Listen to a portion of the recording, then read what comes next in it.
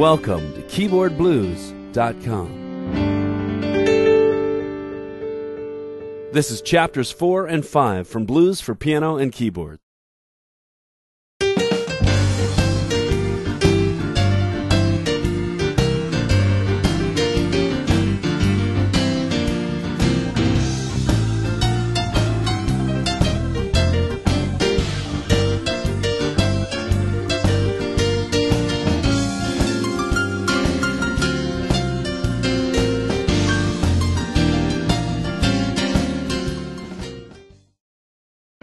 You've got your left hand working. Now let's work on your right hand. Guess what? We're going to use our old buddies again, 5th, 6th, and 7ths. This time, however, the dominant 7th is going to be on the bottom. Now I can hear you saying, what? The 7th can be on the bottom, can it? Of course it can. For instance, the dominant 7th of C major is a B flat. But there are lots of B flats on the keyboard. With your right hand, simply play any old B flat with your thumb, and then play the 3rd and the 5th of C major above that. You've got to get used to the notion that you can spread the notes of a chord out anywhere you want on the keyboard. This is what's meant by the term voicing a chord. In our original course titled Pattern Piano and Keyboard, we studied how you can take the notes of any chord and learn to voice them on the keyboard. Then we learned to play these voicings in rhythmic patterns, effectively giving you a powerful music vocabulary that you can use to play any song by ear. Let me cover one more bit. You're going to hear me talk about a blues trick that involves sliding a chord from minor to major. Now I know I say this a lot, but if you went through Pattern Piano and Keyboard, you'd know how to change a chord from minor to major. Here it is. To change a chord from minor to major, simply raise the 3rd of the chord 1/2 step, or move it up to the very next note. Let's begin with the first chord in the blues, which is C. Now we're going to do a voicing, remember. We're going to put the dominant 7th on the bottom using your thumb, or rather using my thumb. I'm hoping you're using your own thumb. Then I'm bypassing the root of the chord, which is C. Instead, I'll jump right up to the 3rd and the 5th. So this is really an incomplete voicing at this point, but the left hand will be playing a C. So that's one of the great things about learning to voice chords. They get opened up and they have much fuller sounds as you spread those notes all around the keyboard. So we've got this nice right hand voicing minus the root, but like I said, the left hand's going to pick the slack up. It's going to play that root down here. Look at this nice open voicing. This is how you get really rich sounds out of the keyboard. Typically, that C chord with the 7th would be played like this. And no disrespect to that. There are many occasions where you want to do that. But this isn't one of them. We want to use a nice open voicing. Now, when you add what we've learned in the blues in the last chapter, you already have the sound of the blues. You might be able to get a gig just doing this. But don't do that yet. I've got some more ideas to give you. Now we're going to add some more spice. We've got the foundations, and we want to add some of the spice that really makes it come alive. Let's take a look at that first chord, C. Now I'm tossing the 7th at this point. I'm just going back to the C triad, the root, the 3rd, and the 5th. And since you went through Pattern Piano and Keyboard already, you know the difference between C and C minor is just the difference of a 1/2 step on the 3rd, right? C minor, C major, C minor, C major. Pretty easy. Just remember, when you say C minor, that minor only relates to the 3rd. Same goes for C7 or C minor 7. It's just a difference of a 1/2 step on the 3rd.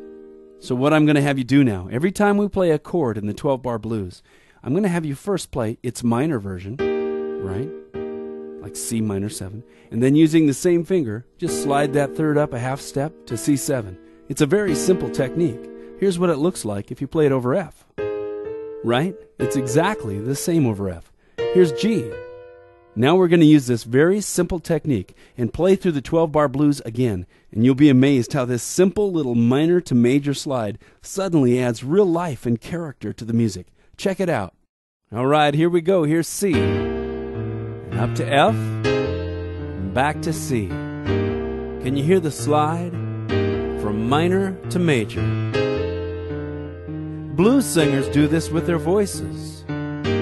Booty, oh yeah, I've got the blues.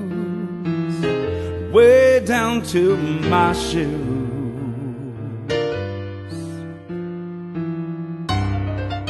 That's a nice little blues trick.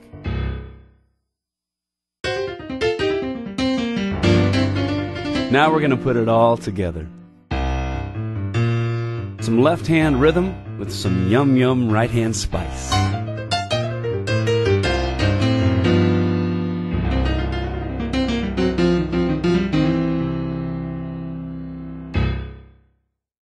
In the upcoming video, you'll hear me referring to whole steps and half steps.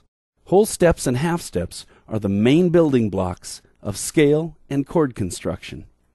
For a more in-depth study on whole steps and half steps, go through the course titled Pattern Piano and Keyboard. You can find it at playpianotoday.com. One last bit of music trivia.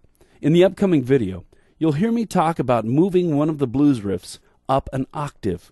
For more detailed studies in octaves and other foundational musical techniques, you really need to go through the course titled Pattern Piano and Keyboard. Again, you can find it at playpianotoday.com. Let's move on now to a blues riff that's been tried and true down through the years, and it's built on everything we've learned so far. Here it is.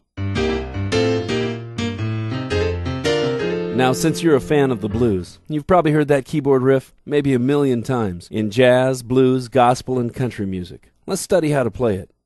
I simply play the first voicing of C that we learned, and then the top note goes up a whole step, and the middle note goes up a half step, and the bottom note goes up a whole step, and then it slides back to the original.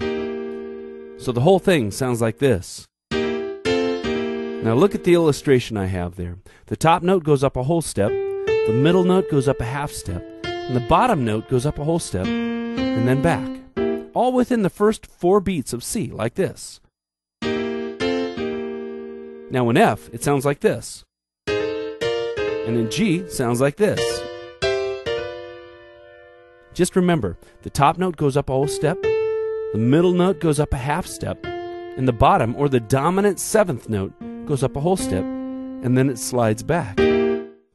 Now, if you want to go deeper and have an in-depth study of how all these whole steps and half steps fit together to create chords so that you'll understand how music itself is constructed, dig into the course titled Pattern Piano and Keyboard, found at playpianotoday.com. You know I keep talking about that, but I'm really not ashamed to advertise it because it's been helpful to literally hundreds of thousands of students around the world. Now, I know in this chapter we're dealing with the right hand primarily, but just in case you want to push that envelope a little bit with both your hands, I want to throw you a little extra bone for your left hand. Now, in the last chapter, we dealt with playing fifths, sixths, and sevenths for each beat of the 12-bar blues.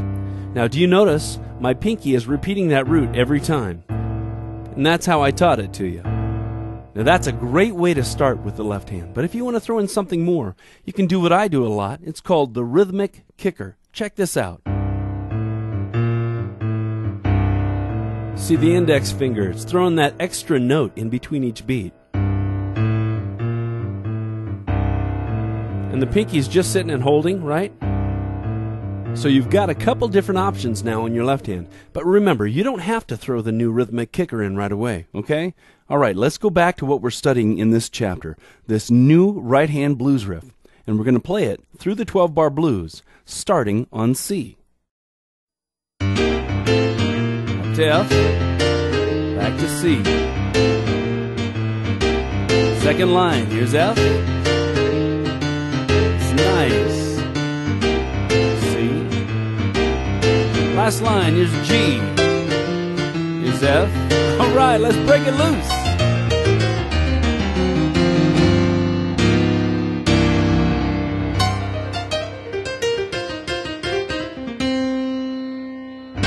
All right, that's a little outside of the script, but the extra funky notes at the end will be covered in upcoming chapters. Stick with me. If you'd like to see more, come on over to keyboardblues.com. In this website, there's a wealth of online piano and keyboard lessons that you can dig into right away, including this lesson.